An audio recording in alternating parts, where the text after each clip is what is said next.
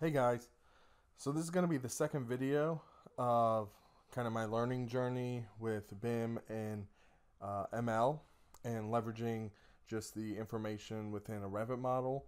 The idea is to leverage data from multiple Revit models, and I'll just briefly go through this video by video, going through each step that I've listed here in the Word document and kind of briefly talking about it.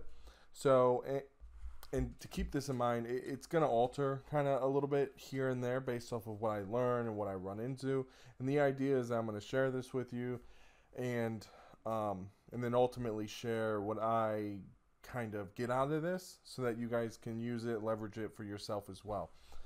So if we're looking at this, I already did this video, so I'm going to check this off. Um, and I've altered this a little bit, so I'm not going to leverage Dynamo is heavy because uh, I have to have a Revit model open, tied into Revit, and then extracting the data. I could probably run something that could extract a whole bunch of data from a bunch of models, but that seems to be kind of slow. And using Clarity, I can actually export data from every single model that's already set up on that, and that's using Imaginate Clarity, their system, and I'll share a link for that below. And I want to extract the information using that, and then just tie into it using Python. And I find that that's really easy, and I can get all the data or information that I need from the model to start using it for visualization, trying to understand the data, what it is that I do or don't need, and then ultimately getting it into Azure machine learning and start using different algorithms on it to see which one is the best and what I'm getting the most out of. So, so I'm going to close this and we'll talk about this portion. So we're on here, the BIM and ML learning journey, O2 SQL Server. So I'm going to be leveraging Python for this. It's pretty basic stuff. It isn't too difficult, and I'll share all the code with everybody. The interface that I'm using is through, or the IDE or whatever you want to call it, is through Jupyter Notebooks, and it seems pretty intuitive and easy to understand. So if I close this and open up that, we can take a look. So this essentially is the code that I'm working with. And up here at the top, I've started adding some links just to helpful information specific to this workflow. And I just got the variety of links that I've had to leverage to kind of understand how to do some of this stuff. And then I'm also going to post the YouTube videos in here as well, so that you guys can look at them. And then there's also some Markdown links, and Markdown is actually a separate kind of text editor almost. And if I click into this, you'll see it's just a way of kind of showing this a little bit better, instead of just having commented out links. So I can actually run this, and then it comes out like this, and it's formatted, and it looks pretty nice, so that you guys can get in here and just click on the links and go straight to those pages. Click on this, it'll take you straight to the video. And the idea is just to kind of have it easy to understand. You understand the code, you have links and references you could use, kind of giving you everything you need to essentially use this process. So if I keep scrolling down past that, I've just imported some libraries that I've used so far. Some of these I haven't touched. I'm kind of still working through them and kind of seeing what their capabilities are. Below that, I have the SQL Server. So this is the SQL Server, pretty much the code that I would need to tie into a SQL Server that we have on site, and this may change depending on where you're getting your data. I'm just getting it from here. The process is the same, even if you're pulling data from just your local machine. You just may have to alter what you're looking at. For example, if you're looking at just a bunch of Excel documents or PDFs, there's ways of extracting that information as well. It may not be this particular package, which is PyODBC, but there's something out there usually. I've worked with a number of different things, different packages that can pull data out of different sources, and I think Pandas is one of them that can pull out of Excel and whatnot. But for this one, I've used PyODBC to, and I may not be saying that right. I don't know how they pronounce it, but I use this to tie into a SQL server, look at the server, then the specific database that I want, and then I put the username and password. I don't have that up because I don't want to share that, but you know, just alter this specific to your company's database or your personal, whatever it is. And then below that, I'm actually just selecting from a specific database. I'm grabbing a table out of there, and then you see that below.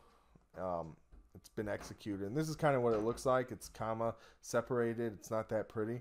And then below that, we actually query it, and we just select the columns we want, and then we then just format a database, and then we export out the queries, and then the SQL server, which is this information, so the database rooms, and then you pull that out, and it's pretty formatted. I'm gonna scroll below because none of this is live, so that's why I'm getting all these errors. But if I look here, this is kind of what it's gonna look like when we pull it out and actually format it to something. You can just essentially pull this out without running any code up here. You don't have to print this out. You could just set this server up, come down here, and just query out the specific columns that you want, and then you could print your database, which all you have to do is print whatever the name is. So for example, if I wanted to print this data frame, the room one, for this information, I would just copy this and then paste it down here and then run it. I'm not going to run it because it's not going to do anything but give me a bunch of errors. But if I run this, it's going to give me the list of all the elements that are in there. I think up to a certain point. If there's a bunch of information in there, I think it goes, you know, so much, and then it skips the rest and just shows what's at the end.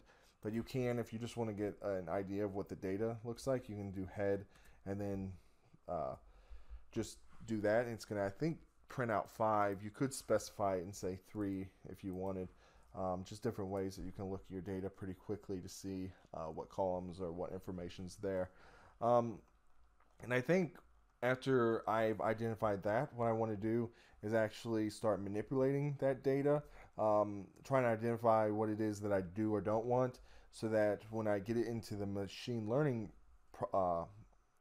point, that, you know, it's going to pull that data in, and it's going to actually run a good model, or it's going to get a good model out of that we can actually work with, instead of having a bunch of miscellaneous data points that, you know, don't actually have any causality on, you know, the end result that I want, which is going to be, you know, specific families or specific rooms to specific buildings, and trying to, you know, anticipate what they're going to be. So that will be in a later video. I'm going to still practice and figure out some of that stuff. If you want to check out Jupyter Notebooks and Anaconda, which is actually a download that I use to get Jupyter Notebooks, I definitely recommend it. I'll share that in the comments below. And essentially, Anaconda, it's kind of nice because it downloads, and if you have a bunch of security on your computer, it'll still download, and it works just fine. All you have to do is run a Anaconda command prompt, and then you just go in there and type in Jupyter Notebooks, and it'll open this up to browse out to a notebook that you've already created, and then you can start running code from there. I'll share that link, and also what's nice is all these packages, if you don't have them already on your machine, you actually have to go in there and install each one. And Anaconda, it already has all those in there, or at least it has a good amount of them already in there. And then when you download them, you're kind of good to go to start running stuff, at least with the most popular packages. So I want to jump back into the Word document. We'll just briefly talk about what we're going to say, or what the next video is. And So I've talked about this. The next one is going to be extracting the data. We kind of already did that. Um, I kind of want to extract the data. So essentially, just do a little bit of data cleaning or whatnot to make sure that what we're getting is relevant to what our end result's going to be. I also have prepping and cleaning there here as well. I think I'm going to move that to after I run some algorithms, because I may have to do more depending on what's going to happen in, at that state. Depending on how those algorithms run, how good my models are and stuff. So we'll see about that later. But for now, yeah, extracting data, trying to figure out what data is best to be extracted. Is there different or tables within the database I need to combine so that I can get more robust data? How am I going to go in there and grab not just one table, but maybe 100 different tables from 100 different projects, so that I can get really robust data so I can start using it for machine learning purposes. So yeah, we'll talk about this next. Hopefully this gives you an idea where I'm going. I'll share all this information with you. Hopefully this gives you some insight on how I'm approaching this problem. Please, if you have any questions, let me know. Comment below. Thanks a lot for watching.